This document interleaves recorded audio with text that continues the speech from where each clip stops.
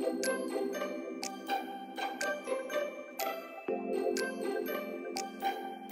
everyone, it's Rhonda here from Nelson Soapery. Today we're going to be making some goat milk soap.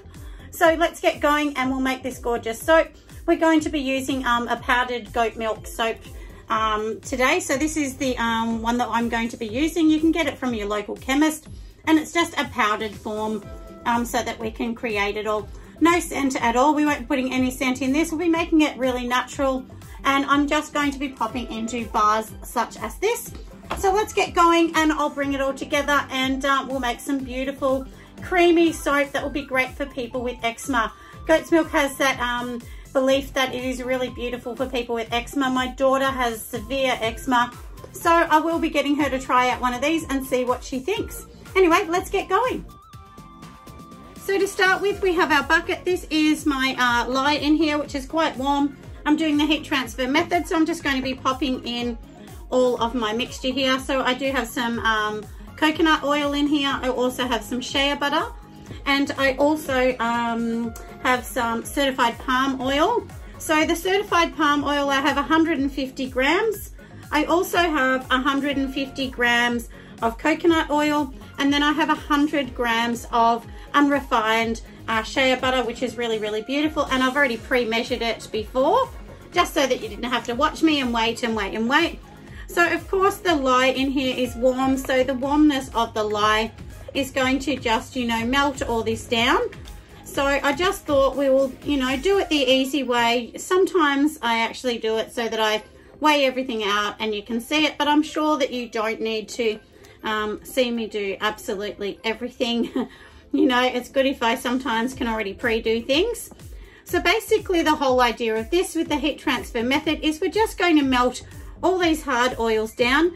Once they're melted down, then we're going to be popping in our liquid oils, which will be, you know, our olive oils and so on. I'm going to be using a really beautiful olive oil, which is an extra virgin olive oil, and will give, you know, we'll give that really beautiful kind of greeny, olivey type color to it. And this is natural. This is a really natural one that I'm doing with no colors and so on. So I think it's really good if, you know, we just do it with, like I said, all of the great products in it. And the only extra that I'll be putting in it will be the goat's milk. Also in my water content here, I've taken a small portion out of it, which is, I've taken 75 grams out of my main portion of water, and I'm going to be mixing the goat's milk into that. So that way I'm not adding extra water or anything like that into my mix. If you're going to be adding extras into your mix, you need to actually pop it back through soap calc and see exactly how you can do that.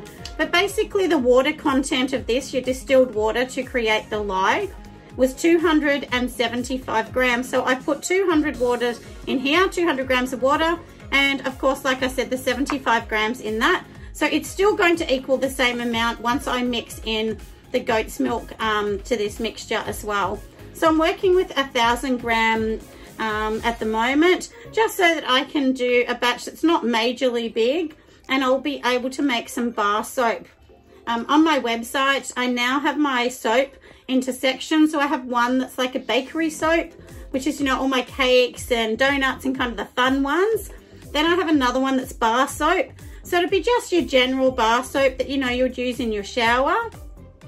And then, of course, you know, I've also got my artesian soap. Couldn't think of the word then. So, you know, my artesian soap is obviously the ones that I make that look kind of fancy, that have the tops on them and, you know, soap dough things in it, you know, like my fairy inspired or mermaids or unicorns.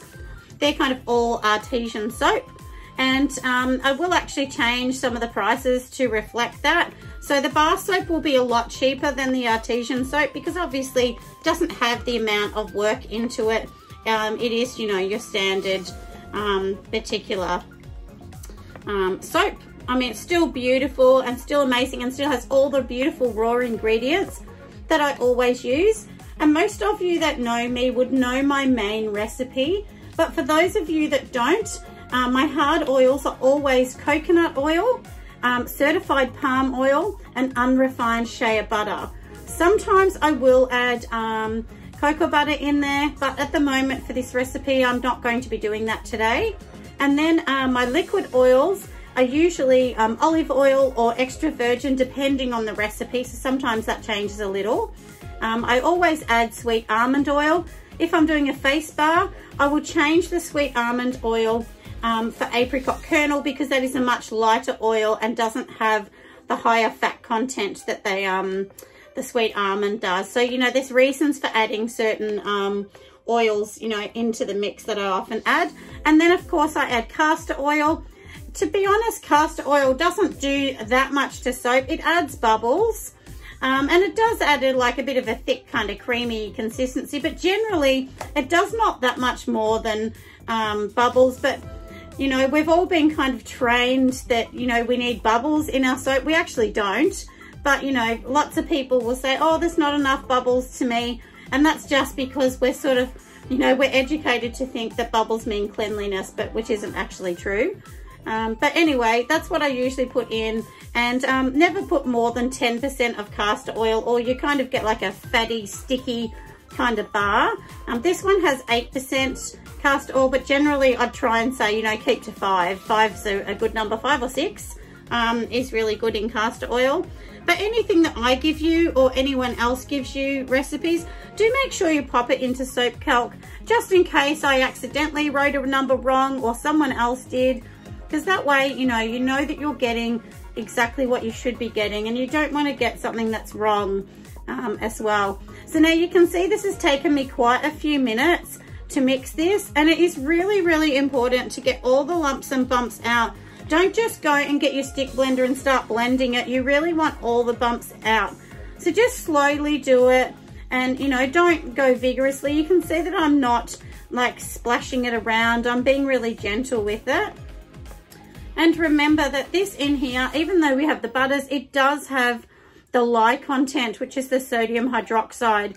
And of course that will burn you if it flips up, and you know, protect your eyes and be really careful. And as you can see, I do have gloves on, and my environment is, you know, sanitized and so on. So, but anyway, so we're just going to leave that to the side, just let the warmth melt the last bit. So as I said, I've got my 75 grams here of just distilled water, nothing exciting, in a sanitized cup. And then of course I have the goat's milk here. On the side it will say, if you want to make, you know, your traditional goat's milk, it will tell you how much on the side that it wants. So basically it's trying to tell you to do 1/3 of a cup of the powder, and then you know, and then water. But you know, there's no real right or wrong, but for me, I am going to use a very, very flat tablespoon of the powder inside this water. So all we're going to be doing is popping it inside there, and then we're just going to give it a bit of a mix. It's not going to totally dissolve unless the water was warm. So just mix it in so it's mixed in a bit, but it doesn't matter so much because we are going to be blending it anyway into the rest of our mix. But you know, try and mix it in so that it's mixed in as much as you can, and then it will be beautiful and creamy, and you know, and it will really help hopefully somebody with dry skin or that itchy, horrible skin, because goat milk is just really soft and gentle on the skin. And of course we're not putting in any fragrances or anything like that, so that will be even better. If you want to put some sort of scent or something in, I would just put a couple drops of essential lavender oil, but even then, honestly, you don't need to. Remember, sometimes people with eczema are going to have, you know, really dry skin, or they might even have cracks on their skin, so you don't want to hurt their skin. Anyway, you can see how beautiful it looks. It's nice and creamy as well. And so then in a moment, once this is totally done, we'll pop this into here. And then we're going to be adding in our other products as well. So we'll just mix this around as well to make sure it's all beautiful. Now, another thing that I always add into mine, you know, to try and make sure it's all gorgeous and everything's perfect. In here, as you can see, the little bit of liquid, there's only a tiny bit. I'm actually adding in some sodium lactate. I had to think of the word then. Now, sodium lactate is a natural like salt derivative. So all we're going to do is pop that inside. It's going to give a little bit of hardness to the bar. Now, if you want to know percentages of this, you should be using 1% in soap, so you should only be using about 1% of this particular product to your oils. So for instance, we're using this is a 1,000 gram recipe, so I'm only adding 10 grams because that would be 1% of, you know, my total mix in here. So we'll just keep mixing it all around, and yeah, and it's going to make sure it's all gorgeous. And it's only a little bit of salt. Some people do add in also like a tablespoon of salt or something, but that will make your bar really hard, and you really can't cut it because it can be real crumbly. If you're going to pop it in these, it'd be fine. You wouldn't need to cut it and there'd be no issues at all. But anyway, like I said, we're going to be adding this into here. So now the next thing I'm going to be doing is popping in my oils. So these are the oils that I talked about before. These are my just liquid oils, which is, you know, my extra virgin oils and things like that. And of course, my castor oil and so on. But I will pop the recipe down the bottom, just so you know exactly what I'm making. And you know, I'm not leaving anything out, because sometimes when I'm doing these videos and talking, I kind of forget something, or I think, oh no, what's the word? You know, and it slips off the end of my tongue and I just can't remember the word. But I always pop in the recipe, and that way you can get it. And I like to be real. I like to keep it real so that you know exactly who I am and what I'm doing, you know. Yes, I'm a professional soap maker, but I make mistakes like everyone else. So, you know, it's better to see that sometimes things go wrong. Sometimes they go pear-shaped, and then that's keeping it real, isn't it? So, you know, that's what we're all about at the moment. Just making sure you get that. And also, one last thing that I do is add in some kaolin clay. Kaolin clay is really lovely for the skin as well, and it will hold in a scent if you've got one. I'm just doing like half a tablespoon you know, of the kaolin clay, and then all I'm going to do is pretty much, I just popped it into the goat's milk, so that way we'll mix it all around as well. Look, you can pop it straight into your oil, but if you get any powders and you mix it, you're less likely to get a big hassle, you know, of big clumping and things like that, and you don't want that. It's just really annoying when that happens, and then you've got to blend it longer, and then it can be thicker, and then you'll be all disappointed.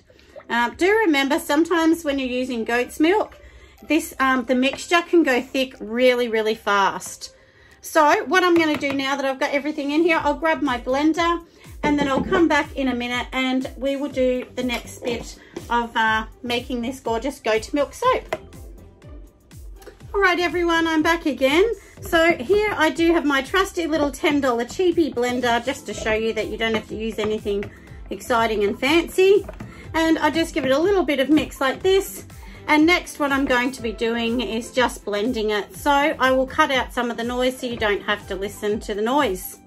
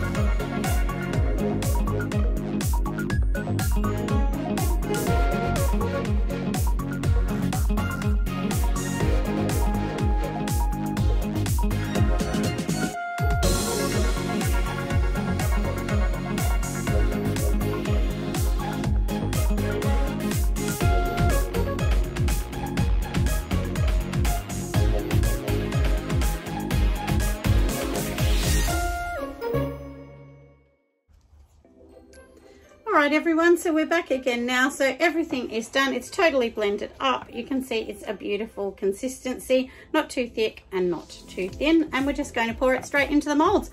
And then we are totally and utterly done.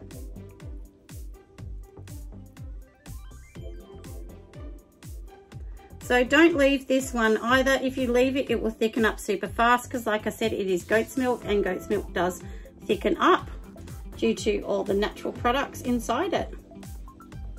And milk, any milk product as well has that tendency to do that.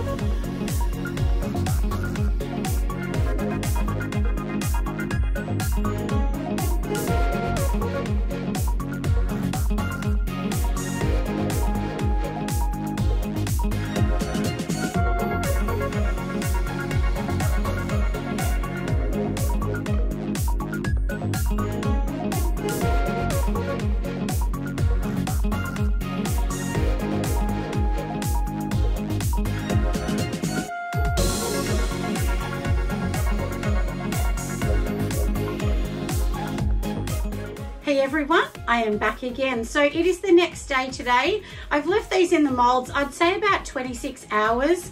After say 20 hours, I felt that they were still a tiny bit soft.